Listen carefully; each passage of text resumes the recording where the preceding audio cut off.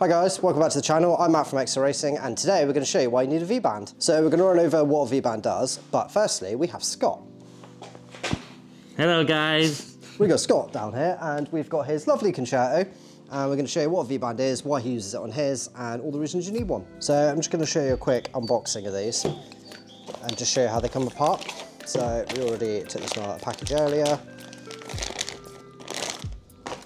So you've got the V-band clamp on the outside with the flanges in the centre, and it is literally one nut to undo them. Nice and easy.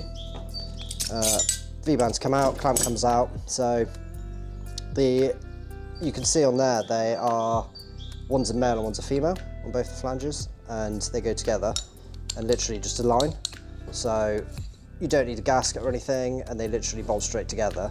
The V shape that's in there, the V profile, will sit against the two flanges, and when you tighten the clamp down it compresses these together and nothing leaks through them, especially when you've got like the male seal inside as well. Just means that you don't get any gas leak or anything out of it. So putting them together, incredibly easy. After these are both welded on either end to like the pipe or wherever you want them to, they'll be together. Put the clamp around the outside, lock them in place, put the nut on, and you are done. That is it. Come on, little clamp. Go on there. And then the tighter this goes, the tighter the V shape will pull itself in and clamp them all together. You can also, if you're struggling to get the clamp on, this bit comes out. So you can spin them out, just literally open the clamp up, put it around it, flip those back in, tighten it back up, and then you're good to go.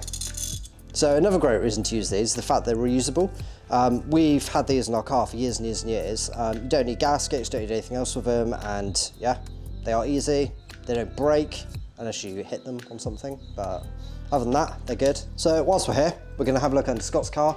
He's got V-bands all the way under the exhaust, pretty much all the way back. He's got one here, one at the back.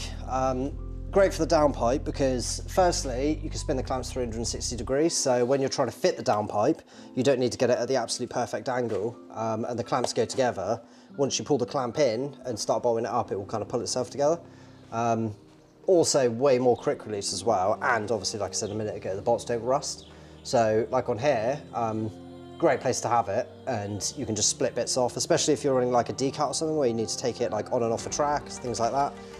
You can just split them whenever you need to, and you can put different pipes up. Basically, they're just an easier, quicker release version of running conventional flanges, and also they're not even that expensive for what they are.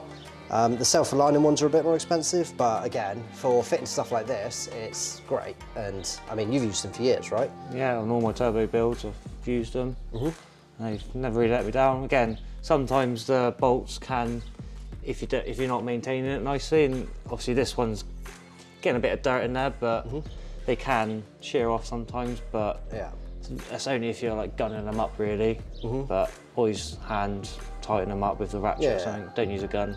No. I know everybody does. We all do it. We're all guilty for it. For sure.